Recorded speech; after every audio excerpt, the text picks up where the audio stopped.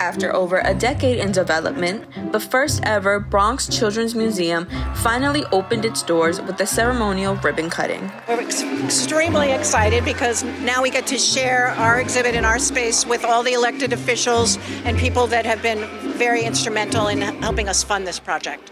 The 13,000 square foot permanent space encourages children and their families to participate in enrichment and learning through dramatic role play, art, and scientific exploration. Throughout the museum are several exhibits inspired by different elements of the Bronx. The Waterways exhibit pays tribute to the different waterways in the Bronx, like the Bronx River and Orchard Beach. The Block exhibit is the museum's miniature barrio, complete with the farm stand and bodega. This is such a critical space for kids of the Bronx, and to learn about and reflect and to show their history and to have a safe space to come to that's just filled with all kinds of examples of what makes the Bronx so great. The museum also introduced Sonia's Corner, a section that pays tribute to two Bronx trailblazers, Supreme Court Justice Sonia Sotomayor and actress best known for her work on Sesame Street, Sonia Manzano.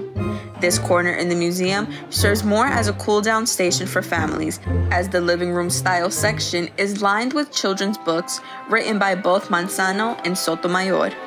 This is a thank you to us for our participation with the museum that they didn't have to do. I'm very touched. For Manzano, she hopes that the children who come to the museum and read her books see representation of themselves. As someone who never saw Latino representation, she continues to make a change for the next generation, and this corner is just another step along the way.